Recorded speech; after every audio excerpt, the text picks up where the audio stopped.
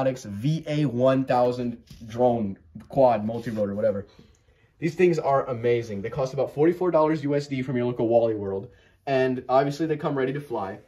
Come with everything included. It's got radio setup. It's got this little phone holder clamp right here. You got a micro USB charger, and these suckers, they got proprietary batteries. Look at this. They thought, you know what, this thing looks like a Mavic. It's got to have the Mavic battery. You can actually buy extra batteries. This battery is a 904 milliamp hour one-cell lithium polymer battery. It's really fat. It's pretty. It's 904 milliamp hour one cell. Biggest one cell I've ever seen. That is huge. Come out of this Walmart drone. It's got power, some pretty cool little tabs here. And of course, it takes a micro USB charger, which is included in the box. But in case, you know, if you have another one, you can totally use it. Because the charging, like the smart stuff's in the battery, not in the charger. This is just a regular old charger. Pretty interesting.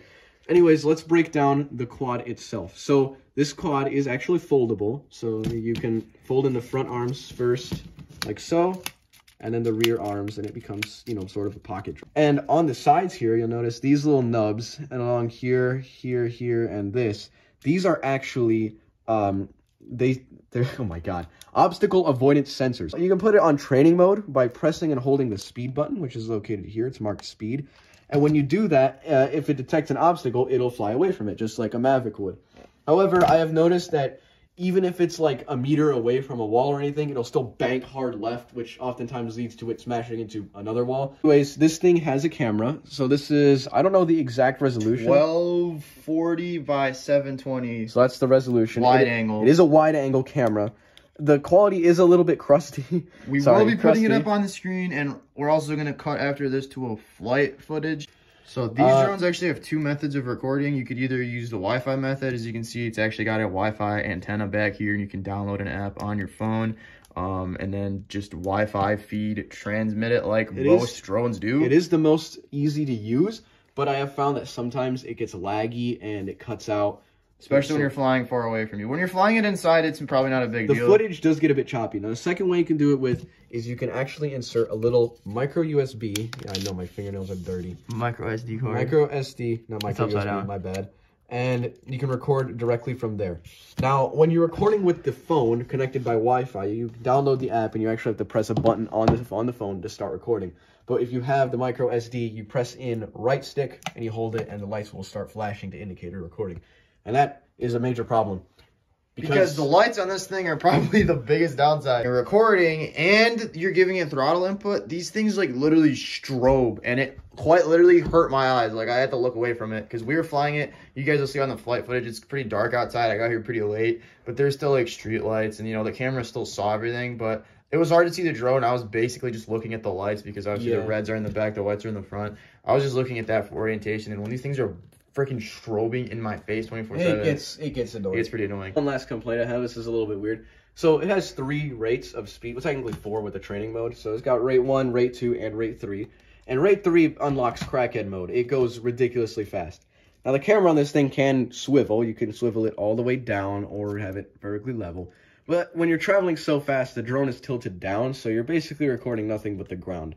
If there was a way to tilt it up a little bit so it would be a little bit more level when we're traveling at high speed, or high speed in heavy air quotes, that would be a little bit preferred. This thing is still really fast, though, for being a Walmart drone. I don't think I've seen a single Walmart drone that's faster. No, it is ridiculous. I don't know. Maybe the little one might be faster. I think it might just be cruise ship effect. You know that? Big things look like they're going slower, small things look like they're going faster. This thing definitely carries. They all carry themselves really well. And, of course, I'm going to be trying to get my hands on every single one of these suckers. I want to get the ASC 2450 or 2600 or whatever, 2650. I want to get the little ducted fan drone as well, so we're gonna pretty much try to review the whole series here. Now, the radio is a little bit interesting. It's very small, and these sticks are, dude, what is this? Okay, you know what? At least it's not this. All right, yeah. The little one, they kind of sabotage just. The way this works is this is an altitude hold drone because most modern day crappy drones are, which sucks. Yeah, you don't learn good throttle management from an altitude. And also, drone. when you're going, this is another thing I realized, another little glitch. When you're going full throttle in rate 3 and you let go of the stick, it levels out. Sometimes the motors are having a hard time leveling it, so it just you gotta put back stick on. No, it literally just gives it full throttle and it keeps going up high as heck until it finally levels itself. That's just a problem with the altitude hold. So the way this thing works, so obviously it works. You have automatic takeoff and automatic landing. That's what this center button does. Rates, you're not doing rates, just rates. You also have the stunt button, so you press it and you make an input. Based on the input you make, it'll do a stunt. So if you go forward, it'll do a front flip. If you do aileron, it'll do a roll. If you go back, it'll do a backflip. Now, it will only do stunts in rate 2 and rate 3, I think, right? Yeah, in rate 1, it won't do anything. Also, in rate 1, it's like super slow. It's dismally slow. Yeah. You only use rate 1 for indoor flying and stuff. You have your trims, obviously, so if your quad is going somewhere you don't want it to go, you can make it so it adjusts the motor speed and stays still. And that's pretty much it. Again, you press this button in to do recording if you're using an SD card. The phone mount just kind of snaps in. There's a few little mounting holes. So you just kind of careful not to press. There's a lot of stuff. But yeah, again, the phone mount just sort of snaps right in place. And then you're good to go. Oh, hey, by the way, it does also come with prop guards that cover the motor. Yep. And it also comes with 4 spare props. Yep, we just don't use the prop guards because we are too cool for prop guards. Also, they really kind of suck your battery life. Yeah, also, these props, just one thing. Dude, they're plastic, but yeah, they don't break anything. I haven't broken one yet, and they're pretty flexible. Pretty durable. The body is all made out of plastic. So are the arms. Everything here is just molded plastic. What I'm telling you guys to do is so easy. It's really it's probably one of the easiest things you guys can possibly do today, bro. It's probably the easiest task y'all have ever done. All you have to do is go down here and you're going to see the subscribe button. There's probably only going to be like 1 or 2 subscribers on this channel because it's brand spanking new. If you guys love watching drones like this, if you guys love pretty much what we talked about this whole video and just want to see more stuff like this, guys, literally just click that subscribe button, and that is all y'all need to do, because whenever we post new videos like this about, you know, drones or nonsense or anything. Even though it's a crappy Walmart quad and it kind of stinks, it's just tons of fun to fly around. It's really fun. So his actually, as I mentioned, has the phone feature. Mine's doesn't. Mine's is going to be doing the SD card, but his is going to be connected to his phone. So this thing is pretty interesting. So like most crappy camera drones, you know, of this modern day age. God, my phone is like, all right, looks like we're connected to Wi-Fi. So we just got to go to the freaking app here, click on 1000 series, start. And the app's called 1000 series. There's like a QR code to it in the manual. Oh, I just kind of looked up Voyage VA-1000. Or you can just do that. Record photo and video, and now we got the crisp, crusty quality. Record, photo, and then you got, that's where you access the files. Yep. That's so pretty much the app. All right. So we'll just do a quick run. Quick little flight, and then I'm going to get lines in the air and record from the SD. There is his VA. Oh my God. Yo, this guy just absolutely took off. Holy sweet Jesus. This thing is insane. Now, what's really annoying about this quad is... I lost it. Okay, I got it again. I lost it too for a second. He lost it too. He said, I lost it too for a second. Are you recording that? Yep. So, the thing that I don't like about it is when you give it throttle up, the lights start to blink. Yeah, that's kind of annoying because now you don't know when they're dead. Yeah. Usually with these quads, when the lights are flashing, that means something's dead. Another thing, when you're not using the phone to record, when it's recording, the lights are blinking constantly. Hit me with some aerial acrobatics. I'm working on it. I pressed the stunt button, but it ain't doing nothing. Oh, that's interesting. That's something new. Okay. Yep. Well,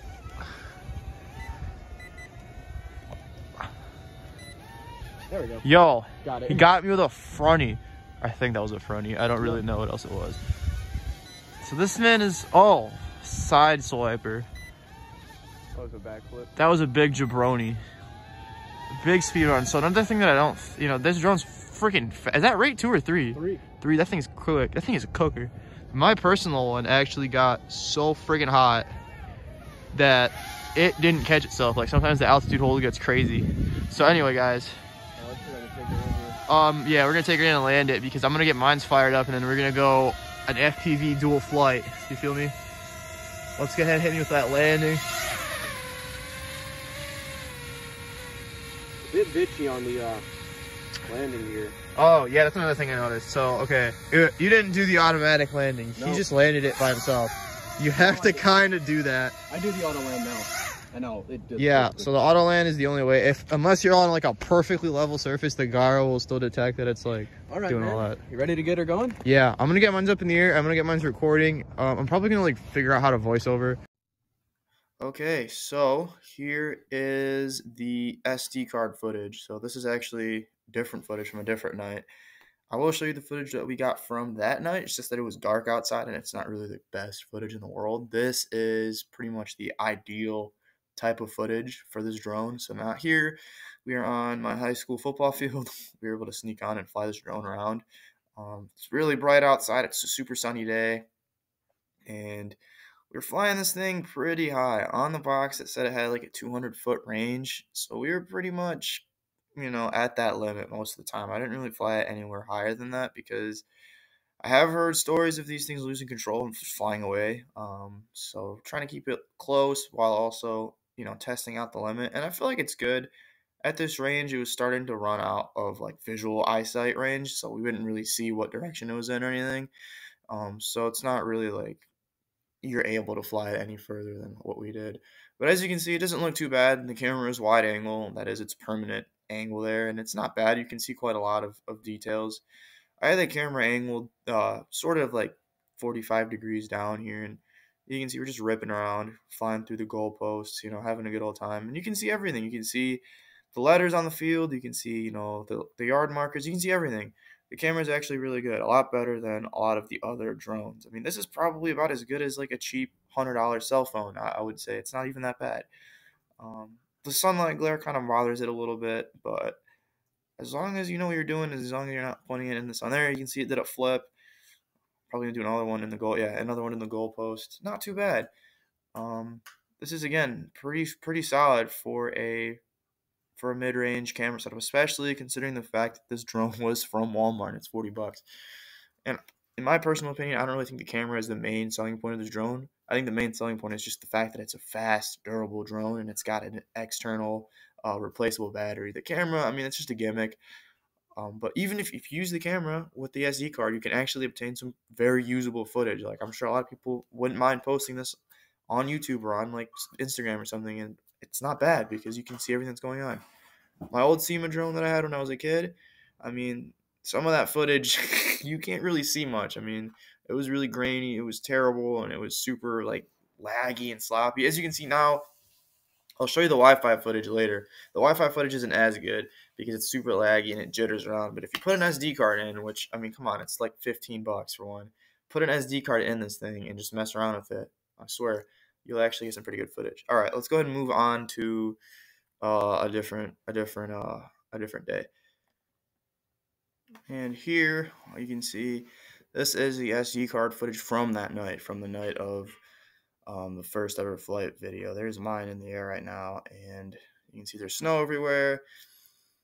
A couple street lights out there, and it's not bad. Again, a little more grainy this time. Obviously, not doing nearly as good in the darkness as it did in the day, but you can see the other drone out there flying as well, and you can still see what's going on up there.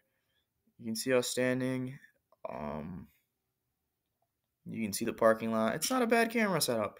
It's really not that bad, and it's not that like grainy or choppy either when I'm spinning. I mean, we're flying around pretty fast, and it's hanging with us. It's not like losing frame rate or lagging out or jumping around. It's solid.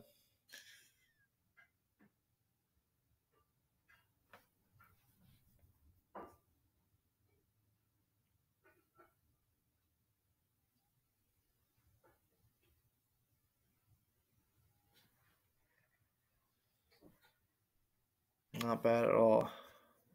All right, so the next footage we're gonna go to is the Wi-Fi footage that was obtained from Sebastian's drone because he was using his phone the entire time, transmitting it to the app, and then we're gonna go and review that footage just to see the difference. So here we have the Wi-Fi footage. So as you can see, not as smooth. So he's flying the drone, pretty far away, but already you can see it's starting to chop. It's speeding up and slowing down in areas.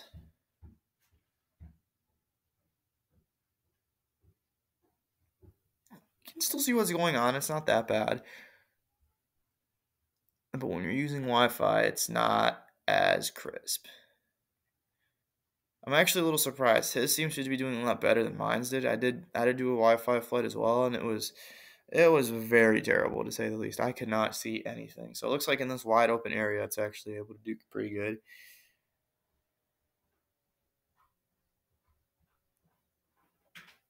and the quality remains the same. So only difference between SD card and Wi-Fi is with an SD card, you're not going to get any of the chopping or the blurring or the speeding up.